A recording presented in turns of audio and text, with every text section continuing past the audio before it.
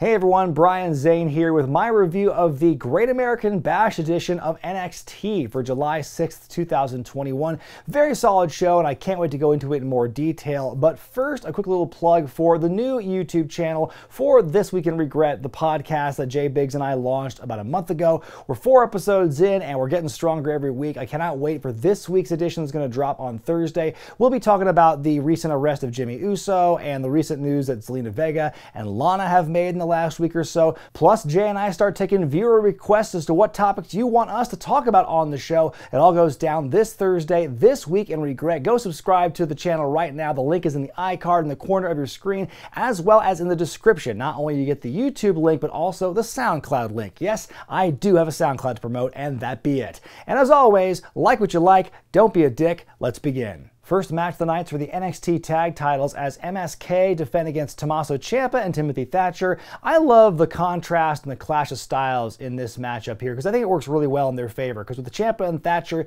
you have the very physical, the tough boy stuff, the smacks and the strikes.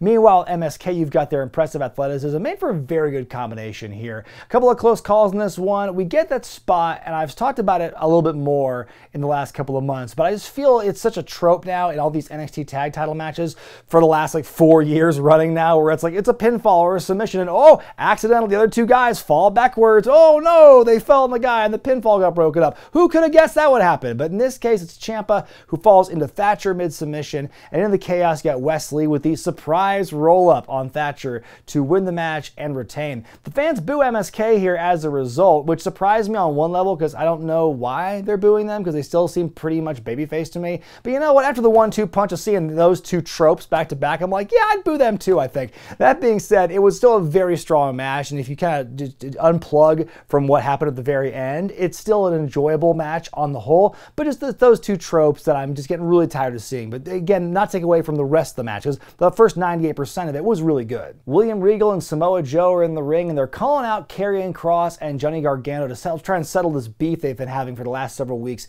ever since TakeOver. So they both come out, and the format and the order in which they talk is very interesting. It's not like authority figures talk, then the wrestlers talk. It's like AB kind of, where Johnny says that he lives rent-free in Karrion's head, and there's a lot of room in there. Regal announces that, oh, there's going to be a title match with these two next week.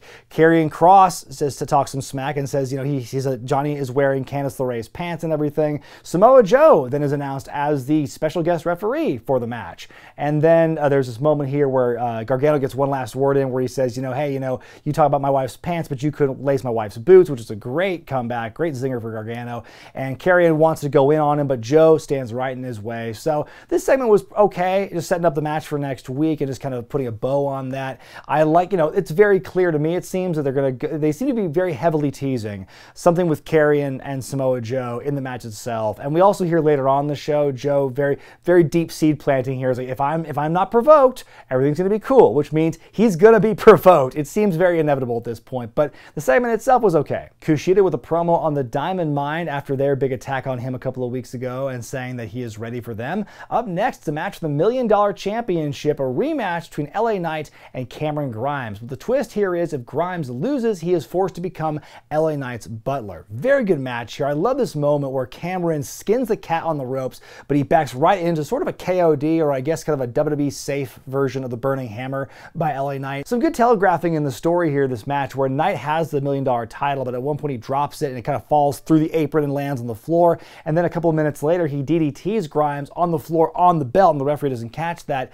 Grimes very narrowly avoids a countout, but he walks right into the BFT for Knight to win and retain. So I thought it was a great match. I think the right person won here. I know when I said when they were first fighting for the title, I thought that Grimes as the first champion would be better, but the more I think about it, it just makes more sense for LA to have been the first champion all along. And this is a great move as well. I mean, it just seems like one of those things where the situation writes itself. I can't wait for the segments we'll be seeing with Cameron Grimes as LA Knight's butler, and just what kind of comedy will ensue from there and how much sympathy you'll garner for Grimes before his inevitable breakup from that. I hope they make it last a little bit. I feel the last couple of times I've seen some kind of like subservient gimmick or stipulation for a match, like it never lasts very long. And so I like this to go at least a few weeks before we get some kind of blow up.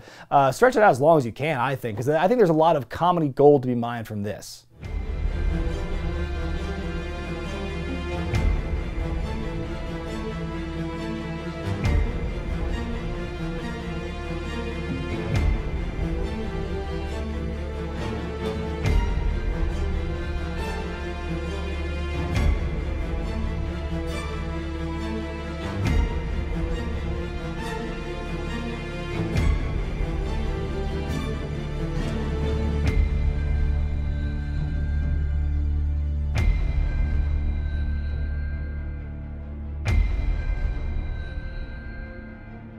We're backstage with Raquel Gonzalez and Dakota Kai. They're asked about the two teams fighting for the women's tag titles later on, and they basically talk trash about both teams, and they kind of directed their attention to Ember Moon and Shotzi Blackheart, threatening to put Shotzi on the shelf for good next time they see her. And then we see the participants in this year's breakout tournament on stage. You've got Trey Baxter, Carmelo Hayes, Andre Chase, who's the former Harlem Bravado, Josh Briggs, Ike Manjiro, Joe Gacy, Odyssey Jones, and Duke Hudson, the former Anthony Henry. We find out next week the first round of action in that tournament is going to see Duke Hudson versus Ike Manjiro. So looking forward to this tournament. Up next, a match of the women's tag titles as the Way defend against Io Shirai and Zoe Stark. It's a very competitive match here, pretty even-handed, I'd say, for the bulk of this thing. Several minutes into the match, though, suddenly the lights cut out. We see the battery that's been charging for the last several weeks on the big screen. It hits 100%, the lights come up, and it's Tegan Knox, the woman who's been through no fewer than 3 knee surgeries since being in NXT. She is back once again, seemingly at 100%. She stares down her old rival Candice LeRae, and LeRae looks to be in total shock at seeing her on stage. In the chaos and distraction, you've got Zoe hitting the K360 on Indy to win the match, and so new women's tag team champions, kind of a shocker there. This unlikely team of Io and Zoe celebrating, and then as that happens, Tegan beats up Candice and chases her off. And then during the commercial break, we see Dexter Lumis show up and carry Indy away. So I was always wondering what was happening in that storyline. So glad it's not totally dead. It seems to be revived once again. This next thing I want to say isn't an indictment on the match itself, because I think it was okay, but I think it's just interesting that we're less than 6 months into the NXT women's tag title experiment, and we already have 4 different combinations of women who have become the champions in that time. It's not, I don't know if it's quite hot potato level yet, but I think there was more you could do with Indy and Candice as the tag team champions here, and I think putting the belts on Io and Zoe seems kind of weird. I mean, it's a good rub for Zoe, obviously. I mean, I think the way her kind of up and down booking since she first debuted has been interesting, and this seems kind of a nice way to correct that. And putting the belt on Io and have her bouncing back from losing the women's title earlier this year is a heck of a way to bounce back. She comes back to TV and is a women's tag team champion within only a few weeks. So pretty quick turnaround for Io here. But it's just, lately it seems that the most important or most interesting stories surrounding the women's tag teams have been the ones who are not the champions, and that's kind of sad. Toni Storm interviewed backstage. She says she wants a shot at Raquel Gonzalez's championship, and then meanwhile she also rejects Saray's challenge to a match, which means it's going to definitely happen at some point in the future. On we go to Hit Row's North American Championship Cypher celebration. Now, last week Isaiah Swerve Scott beat Bronson Reed to become the new champion. Called it, by the way, and so this week they're doing a Cypher celebration. And yes, I had to look up what that meant, what Cypher meant. It's a gathering of rappers rapping. I'm not ashamed that I didn't know what it was. I had to look it up, folks. And so, yeah, that's what this was. It was the group. It was B-Fab, it was Top Dollar, and then it was Swerve, all doing little raps, and Ashanti the Adonis was the DJ, and then all 4 of them get in the ring and do the Hit Row theme song. I mean, it was a whole dang performance. It was like a concert, not unlike the Poppy stuff, and I'm not going to say it was a great segment of the show. I'm not going to list it as a pro in the show, but I think it's just another great layer, another great just dimension to add to Hit Row. This group has fast become one of the most interesting and entertaining parts of NXT, and I'm definitely here for it and along for the ride. And I think that this is just, just one more stepping stone of what this group can be. I'm really excited for the potential of Hit Row in the next few months to come. On we go to our main event, the rematch from TakeOver Stand and Deliver. It's Adam Cole versus Kyle O'Reilly. This one, however, is a straight-up wrestling match, and boy, do they straight up wrestle. This is just a fantastic technical contest of these two.